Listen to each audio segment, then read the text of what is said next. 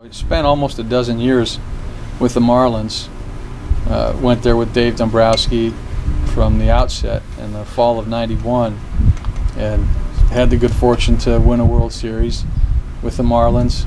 And then I spent a very short period of time with the Reds, and that was during the year of the Pete Rose investigation and subsequent suspension, and that was a real challenging year for me in baseball, but learned an awful lot in the short time that I was with the Reds. So yeah, it's been 4 major league organizations. And did anything cross your desk anytime about the Yankees? No, the only thing that happened very, very early on, after my first year as the general manager in Jamestown, let me back up. When I went to the '79 winter meetings, I introduced myself to a guy who was the general manager of one of the Yankees A clubs in North Carolina. And it was a very quick, "Hi, how are you? I'm Dan Lunetta. I just wanted to introduce myself to you. I heard you speak on the operation of your club. I was very impressed, blah, blah, blah." And that was it.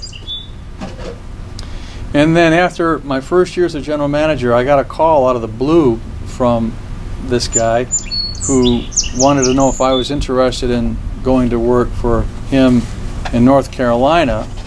It was a Yankees affiliate, but I would have been employed by that club. And I wanted to stay where I was at the time because I felt there was too much upside doing what I was doing.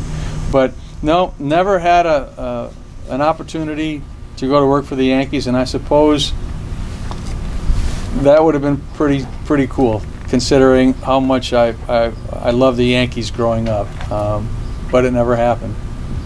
So, Dan, March 24th, 2019, Chris McCoskey, Detroit News, has an article which most of you saw. Tigers exec Dan Lunetta recalls tumult, sadness of Pete Rose's final season. You reflect on August 24th, 1989, when you remember the date, and it says just about every detail of it. For this group, they may not have read the article. Can you kind of give a little backdrop? You're with the Cincinnati Reds right now. You're director of team travel. Yep. So go through that. It's a great story. It's public now because obviously Chris got it. In spring training of '89, we had been notified that Pete was being investigated for betting on baseball. And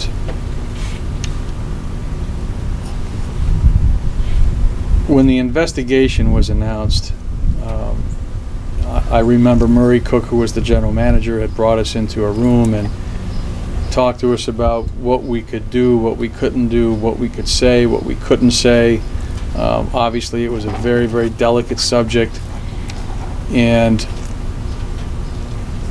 what we had gone through during the course of that season was something I had never experienced before in baseball, because there was so much media attention. I can't imagine what would happen in today's climate if something like this were to happen, but we had news media, not just sports media, but news media following us every day of the season.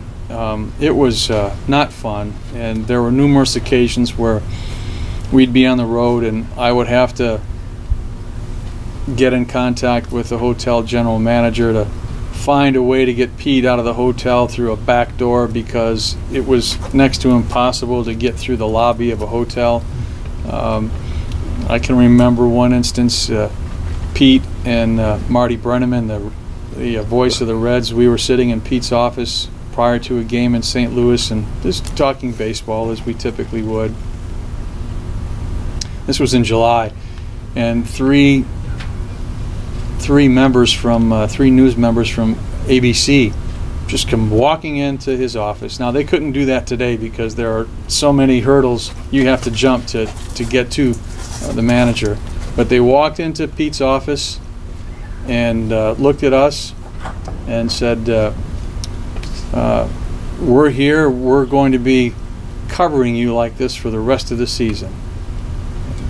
Pete and Marty and I looked at each other and we're like, what are you talking about? We're going to follow you, and we're going to be on your tail every day for the rest of the season. And it was so incredibly unbelievable that anybody could sort of have the audacity to approach the matter in the way that they did. But that was sort of typical of what we had to deal with. But on that particular day, August 24th, we were playing the Cubs in Chicago, and there weren't any lights at Wrigley Field, and we had a day game. I don't even remember what happened in the game that day, but left the ballpark after the game, and I had gone out to meet some friends for dinner, and of course back then no cell phones. So came back from dinner, and I would always stop at the front desk to pick up my messages, and I stopped at the front desk and I had 3 or 4 messages, and one of the messages was from Pete, and he said, call me as soon as you get this message. So I went back to my room and I called Pete's room and said, hey, what's happening? He said, I need you to get me home to Cincinnati tomorrow. And I said, okay, when am I going to get you back? And he said, I'm not coming back. And he didn't need to say any more.